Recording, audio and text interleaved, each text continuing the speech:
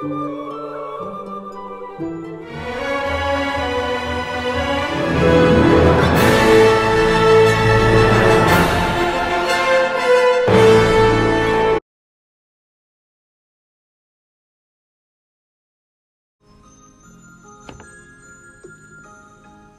more overthinking.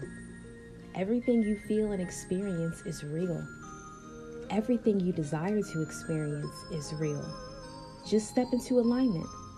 Step into alignment with it. Become it. You had to grow in your spirit, mind, and body so that when you align as the person you are meant to be to obtain it. I want to share with you a few quotes by Victoria Osteen. She says, "Don't let life's difficulties keep your joy down. You push your joy up.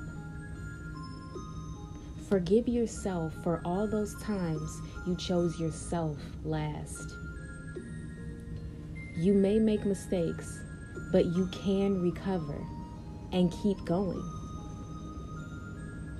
It's time for you to live without the worry."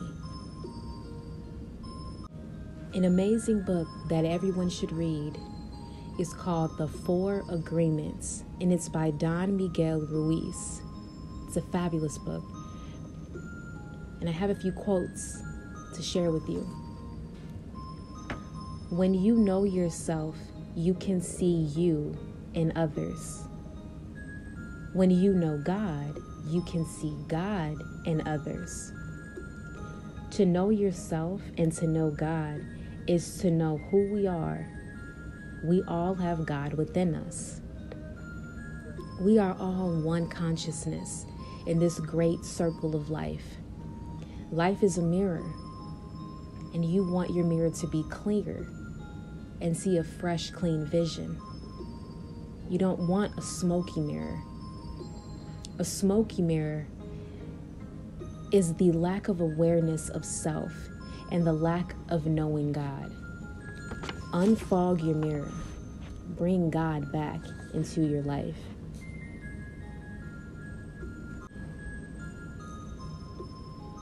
Do not let people demand access to your energy. Dodge the darts of doubt the devil throws at you. Lean not on your own understanding. Transition forward, not backward. Forgive your enemies. Forgive your siblings for selling you out like Joseph's brothers did to him. Surrender your right to punish. Do not repay evil for evil. Do not take revenge. Leave room for God's wrath. You receive peace by being peaceful. We all deserve to be with the one we love. No one is going to put you on. You got to put yourself on.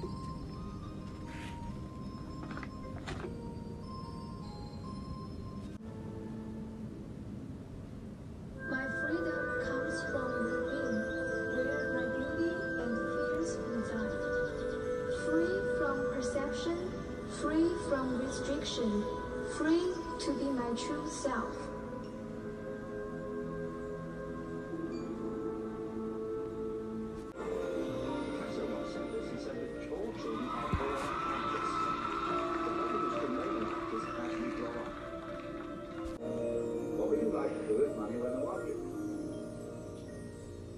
How would you really enjoy spending your life? When we finally got down to something which the individual says he really wants to do, I will say to him, you do that. And forget the money. Better to have a short life that is full of what you like doing than a long life spent in a miserable way. The point is that education is not a mechanical system, it's a human system.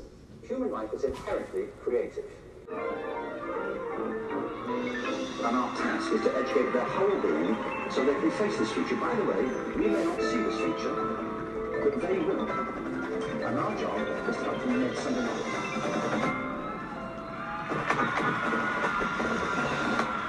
Move past indecision to action. If we do not act, we shall surely be dragged down the long, dark, and shameful corridors of time, reserved for those who possess power without compassion, might without morality, and strength without sight. Now let us begin. Now let us rededicate ourselves to the long and bitter but beautiful struggles for a new world. Shall we say the odds are too great? Shall we tell them the struggle is too hard? Will there be another message of longing, of hope, of solidarity with their yearning, a commitment to their cause, whatever the cost? The choice is ours. Though we might prefer it otherwise, we must choose in this crucial moment of human history. We will only make the right choice. We will be able to transform this pending cosmic elegy into a creative psalm of peace. We will make the right choice.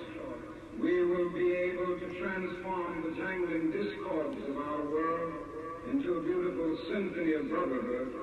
We will but make the right choice. We will be able to speed up the day all over America and all over the world, when justice will roll down like waters and righteousness like a mighty stream.